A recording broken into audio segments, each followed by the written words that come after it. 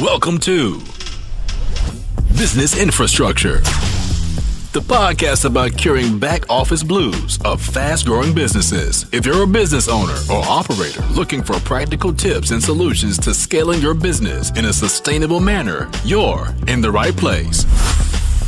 Now here's your hostess, Alicia Butler-Pierre. Hello and welcome to the Business Infrastructure Show, where we share tips and resources to help you cure back office blues. I'm your hostess, Alicia Butler-Pierre, and I'm joined today by speaker extraordinaire, Mr. Dez Thornton. Dez is a speechwriter and speech coach. Professionally trained at the University of South Carolina and Dale Carnegie, Dez is a past president of the Georgia chapter of the National Speakers Association, as well as the winner of Speak Tank, a speaking competition hosted by the National Speakers Association. He has been a speech coach for TEDx Peachtree, coached hundreds of professionals and corporate clients, and he even taught a public speaking class for 7 years at a federal prison. I'm looking forward to this interview because I recently had the pleasure of seeing Dez speak at a conference, and he's absolutely phenomenal. And I'll share with you all later in the interview what I learned from that particular speech. Today, Dez is going to share with us the one thing we need to know about high-stakes conversations and presentations. So without any further ado, Dez, welcome to the show. How are you today? I'm doing well, Alicia. Thank you for having me. Excited to be here with you. Awesome. Now, before we get into that one thing we need to know about high-stakes conversations and presentations, can we start off with you telling us a little bit more about what you do at your company? Absolutely. Happy to do it. So as you said in the intro, which was beautifully done, by the way, thank you for that. As you said in the intro, I'm a speechwriter and also a speech coach. Believe it or not, I didn't grow up wanting to be a speechwriter or speech coach. I don't know anyone who's grown up and wanted to do that. It's just one of those things that sort of happened over time. And so as far as my business is concerned, I primarily do three things. So writing for clients, helping them to evaluate and create new content in a business environment, also coaching clients on their delivery in today's technological society of short attention spans and high expectations. You know, speakers have to be really good on the platform. So I help them with that delivery. And then lastly is consulting. So I do some consulting for about 5 companies, which includes things like writing their newsletters and working specifically with some executives on internal communications. Wow, that's a lot.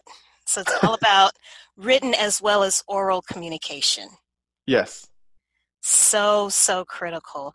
Now, if you had to tell us one thing, and I know this isn't a fair question, but if there was one thing that you feel that we need to know about high-stakes conversations and presentations, what would that be?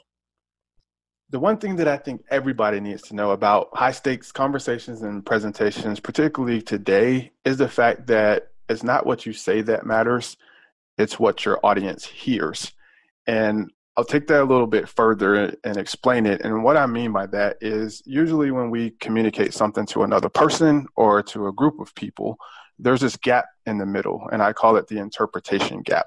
And if you have children, then you would be familiar with this gap, because the whole idea is you say one thing, and then based on the person's response or either the action that they take, it would be clear to you as the sender of that message that they totally didn't hear what you said, or either they misinterpreted it.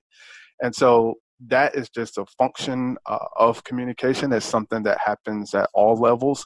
And so the thing that I think is really, really important is that people make sure that their audience is actually hearing the same thing that they're saying. And that sounds elementary and it sounds basic, but at every level and almost with every client, we have this experience of this interpretation gap. And so the one thing that I would say is to make sure that, again, your audience hears what it is you're actually saying. That's actually, so earlier when I was giving your bio, I mentioned how I had the opportunity to hear you speak not too long ago And that was the one takeaway, was it's not what you say, it's what your audience hears. And there was also something that you said, Des, that we should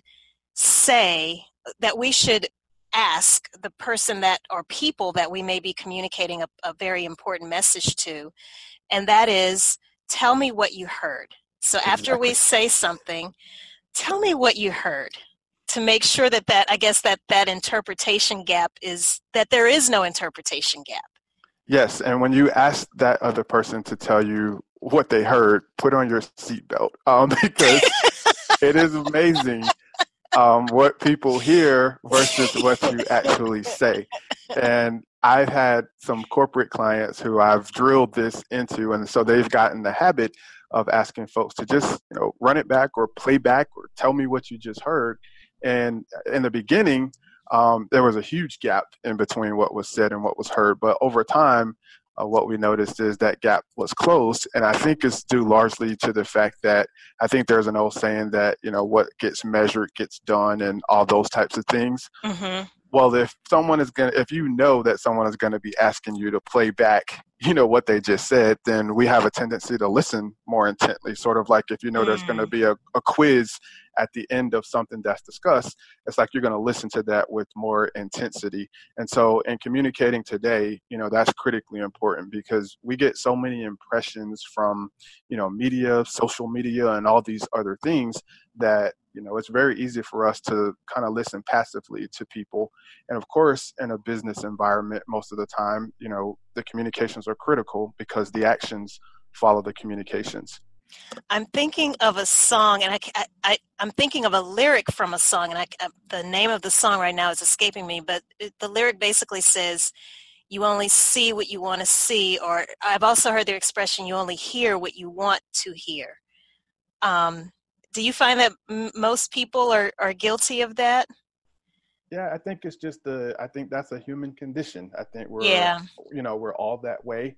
And so what I've done historically is listen intently to people. And when you listen well to people and you can repeat back to them some of the things that they said, what I found is you gain that person's or that group of people's trust faster.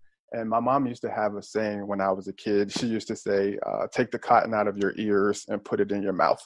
And basically what she was training me to do at a young age, which I didn't know, was just to shut up and listen to people.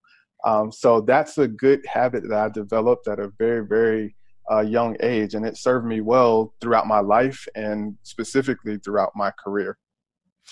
Now, there may be some people who are listening to this who may be wondering, well, what's considered a high-stakes conversation or presentation? Can you give us some examples of what that might look like in a business setting? Absolutely. I guess I'll start with the presentations and work backwards. Okay. So most folks tend to think of, when you think of a big presentation today, most people think of TED events or something like a TED event. So I believe that anytime that you're going to be putting your reputation on the line, that's high stakes. And I always say to my clients, I tell them to imagine that they have two sparkling diamonds sitting in front of them. And those diamonds represent your reputation. So they represent the blood, sweat, tears, time, sacrifice, everything that you've put into building your business to the point where it is today, whether you're just starting out or whether you've been in business for years. And then the question that I ask them is, how do you present those diamonds to the world? And the reality is you only have two choices. So you either present it in something that looks like a tattered, worn cardboard box, or you present it in a beautifully wrapped gift. And there really is no in between. And the choices or the action that people are going to take is going to be based on how you present, your information or your reputation to them. So I always say that, reputation gets you in the door, but presentation keeps you in the room. And so to go back to your question, as far as a presentation is concerned, I would say whether it's presentation or conversation, if your reputation is at stake, then I would consider that to be high stakes. But as far as what it formally looks like, it could be a TED event, or it could be, any large conference where you're going to be standing in front of, business people and trying to persuade them to do business with you. Or even if you're just there to give information, it's like people are going to make a judgment based on what they hear. And then as far as the conversation side of it, the conversation could just be something as simple as a one-on-one lunch where you're with a prospect and you're trying to, move forward in the sales process. Or it could be that, you're going in and talking to, if you work within a corporation, you could be going in to talk to your director or supervisor, and it could be your evaluation, conversation about you possibly getting a raise or positioning yourself for another position.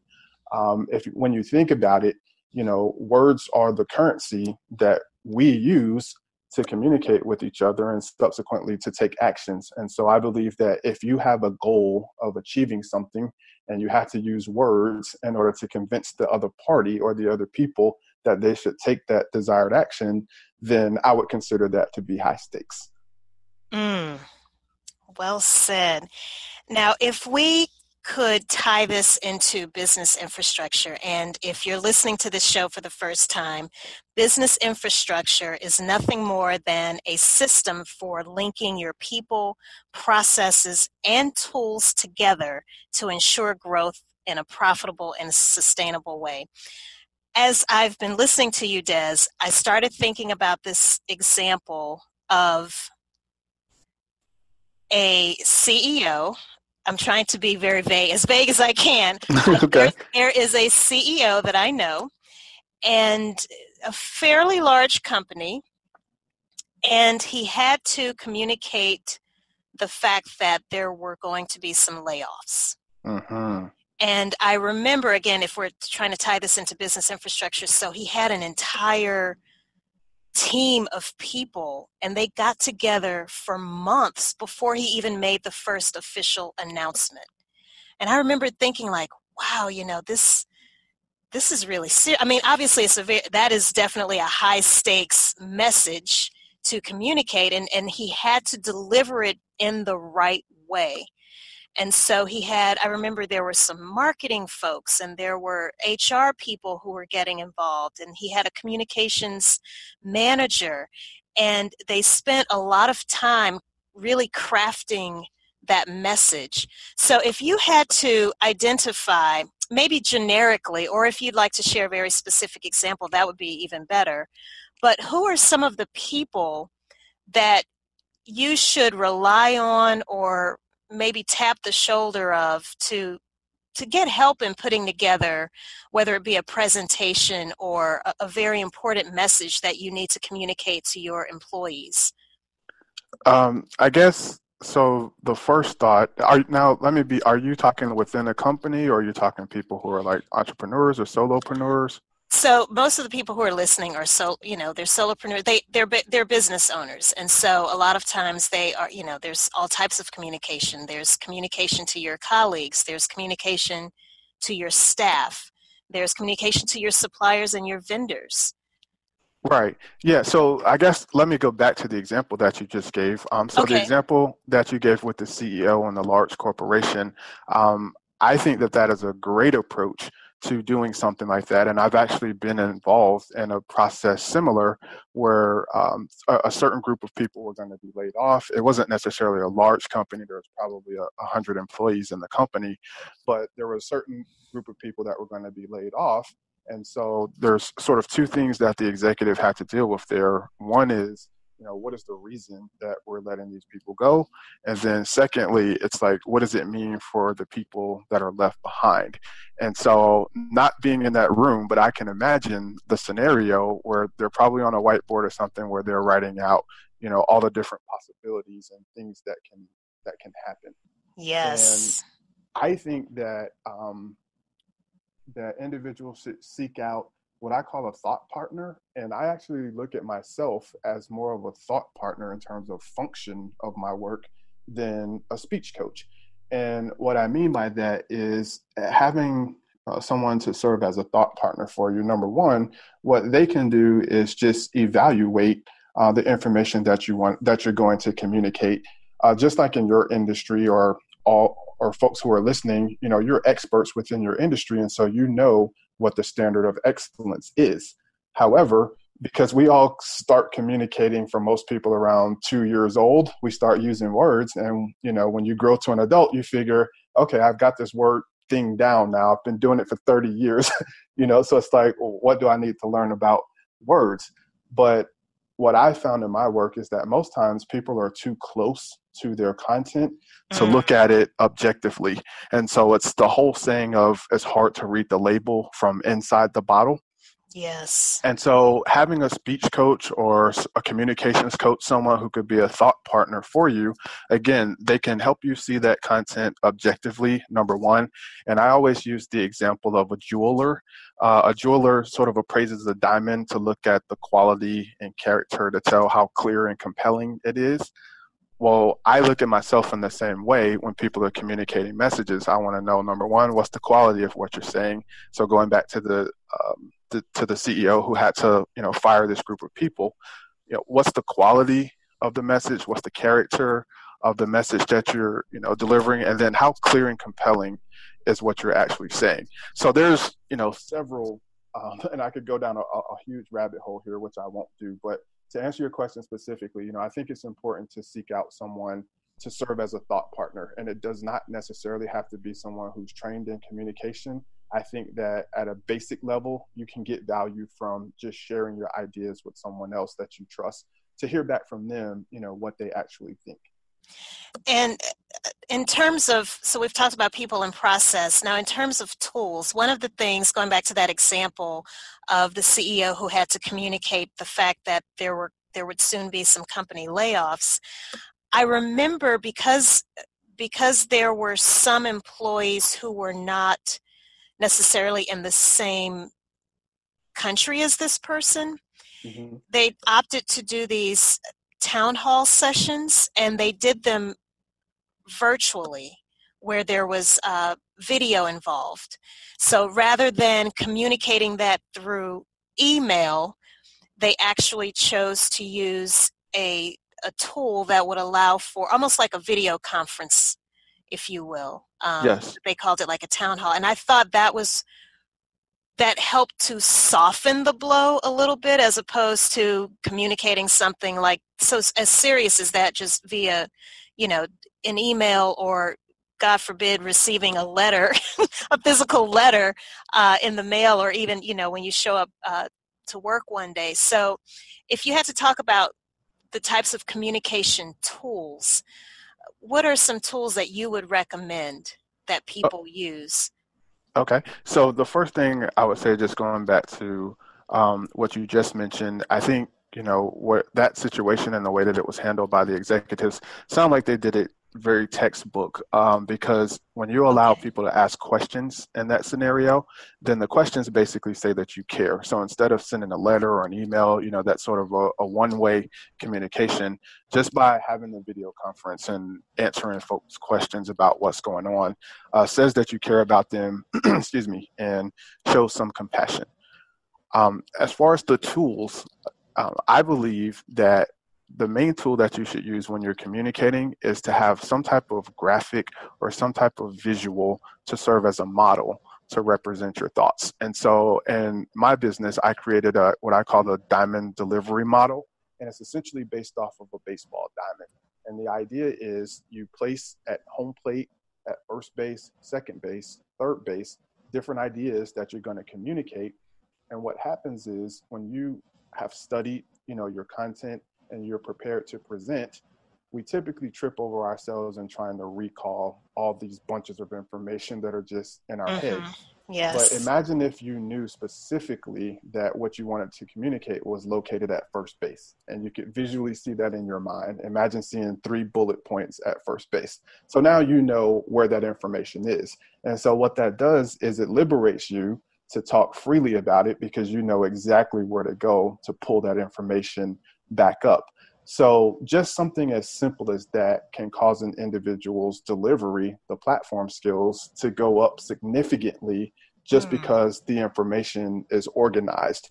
And I tell my clients that if you have to give a speech or a presentation, that 80% of the presentation actually happens before you even go on the stage. So, getting your thoughts organized and categorized and sequenced in the right order and placed somewhere in your mind where you know where they are, then that is going to take care of the majority of your delivery. I always say, the more you sweat in private, the less you bleed in public, right? So it's like... You have all these clever sayings. You just want to make sure that you put the time in up front so that when showtime comes, you're actually ready. So one is the visual model. I think it's helpful. Two is I would say, to plug into people who are communications folks and, listen to the things that they write. So myself, for example, I blog weekly, and my last blog was 3 reasons why you should hire a speech coach or a thought partner. And so for someone who may be considering that, it's snackable content that you can just read, you can get a little bit of education from, and then just sort of move forward. So one would be the visual model. 2, I would say, would be blogs of folks who are in communications. And then the third, I would say, would be old school. So I'm a lover of books, and I still have to hold the book in my hand when I read books. And one book that I would recommend for communications is called The Presentation Secrets of Steve Jobs. And yes. The author, you familiar with that book? Yes. Okay. And the author is Camille Gallo, and he's someone, yes. He's a speech coach, and I love him and look up to his work. But there's so much in that book that talks about, how Steve Jobs was successful when he rolled out the iPhone and all of the products that we know for Mac. And so I think if you're going to say, hey, I want to start being serious about, communications, that certainly would be the first book that I would start with. Awesome. And well, this is great because we've gotten right into the sharing of resources. So this was a great segue. I remember being on your website, and I saw something about cornerstones, and it kind of had a series of different diagrams with these concentric circles, and it talked about, it was like the 3 S's: structure, style, and was scale the other S? Yeah, it could have been. So I use that Venn diagram model interchangeably. Okay. And so I put different things in it all the time. So sometimes I'll have like confidence, connection, and clarity. And of course, the Venn diagrams, the things that I try to illustrate when I use those is basically to say, like, if you have these 2 parts, but you're missing the 3rd part, essentially what the effect of that can be. And when it comes to communications, a lot of times people will naturally be good at one thing, or they'll naturally be good at another thing. And then the other thing sort of suffers, just like anything else in life. It's like the things that we do well, we want to do more of. But the things that we need to work at and get better at, we're not so anxious to jump into doing those things. And so using those models is just a technique that I use to try to provide clarity to folks about different aspects of communication. Now, I have to ask this before we wrap up. Okay. Do you have any advice for people where public speaking scares them to death? And they, they break out in the cold sweat. They're sweating and they're bleeding. Yes. Piggyback off of your quote. Do you have any advice that you can offer to those who may be listening? And again, even if it's just a one-on-one conversation, but it's a high-stakes conversation, obviously you can still be very nervous in delivering that message. Yes, absolutely. So to me, like, that comes down to mindset. And interestingly, probably all of my clients, to a person, when we talk about anxiety and the anxiety they feel around presentations, it usually goes back to, when they were in elementary school and they raised their hand to answer a question and they said the wrong answer and everybody laughed at them, and today, they're this successful business person and they're still holding on to that. So I would say, number one, that's mindset. I would say, secondly, public speaking is a skill that you can learn and get better at. And the more that you do it, you get desensitized to some of those fears and anxiety that you may have. And then I would say, thirdly, here's a way that you can look at it. So when you're standing in front of an audience and you're looking out at that audience, you can see one of 2 things. So you can see a mirror when you look out at the audience. And if you look out at your audience and you see a mirror, then what you're going to see is all of your flaws, all of the words that you miss, all of the gestures that you're making that don't look good. Maybe you think your outfit doesn't look good, so you just start to destroy yourself when you're looking in that mirror. The other option is when you're standing on that stage, is to look out and see a window and look through that window. And if you look through that window, you're looking into the eyes and into the minds and the hearts of the people that you're communicating with. And it's not about you. It's about, the expertise that you have and communicating that expertise to the people who are in front of you.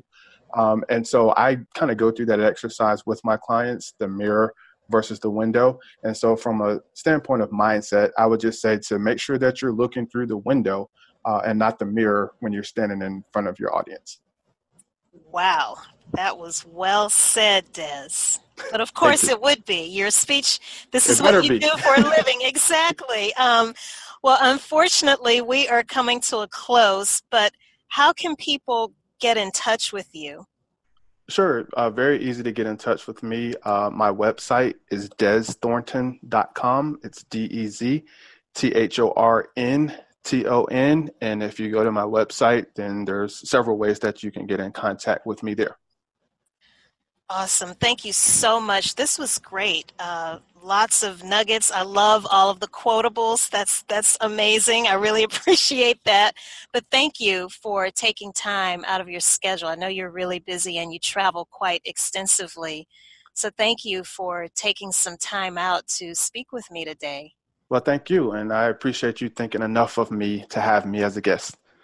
Thank you. Now hang on the line. We're not completely over just yet. I'm going to give a recap. So now that you've heard from Dez, is there something that he said that resonated with you? If so, how are you going to apply that to your business?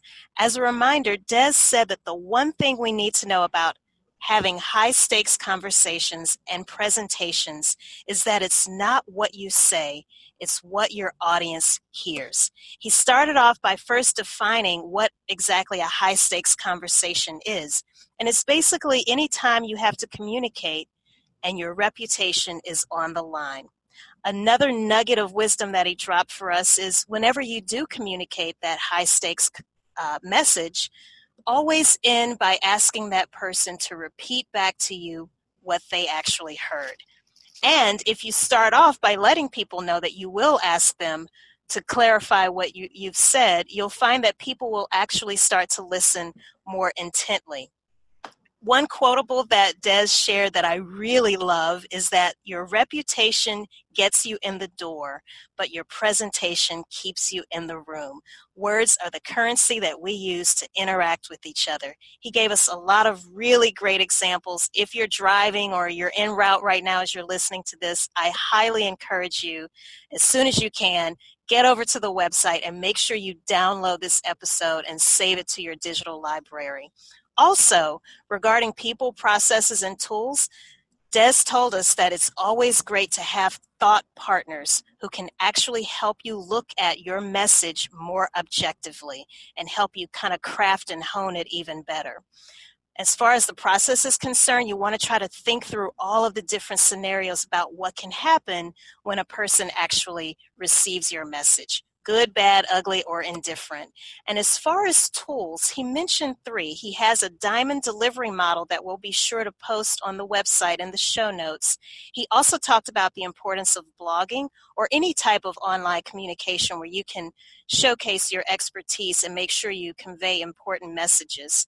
And then there was another one, Dez, that you said. So you said the blog, the diamond delivery model. And the third was the book by... the book, yes. Yes. The presentation secrets of Steve Jobs. Yes. Thank you very much. Now, if you have an important message that you need to communicate, definitely reach out to Dez. Again, the best way to contact him is through his website. That is DezThornton.com. Again, that's D like dog, E-Z, T like Tom, H-O-R-N like Nancy, T like Tom, O-N like Nancy.com. As a reminder, we'll have links to all of these resources that Dez was so kind enough to share with us. We'll have those in the show notes at businessinfrastructure.tv. Did you know that we have a YouTube channel? Yep, that's right. You can now find this show as well as other videos on YouTube. Just go to businessinfrastructure.tv and look for that link. Now, when you get to our channel, be sure to subscribe and click the notification bell so that you'll know exactly when the next episode airs. Thank you so much for tuning in. Remember, stay focused, be encouraged. This entrepreneurial journey is a marathon and not a sprint. Until the next time. Thank you for listening to Business Infrastructure, the podcast about curing back office blues with Alicia Butler-Pierre. If you like what you've heard, do us a favor and subscribe, leave a rating and review, and more importantly, share with your colleagues and team members who could benefit from the information. Join us next week for another episode of Business Infrastructure with Alicia Butler-Pierre.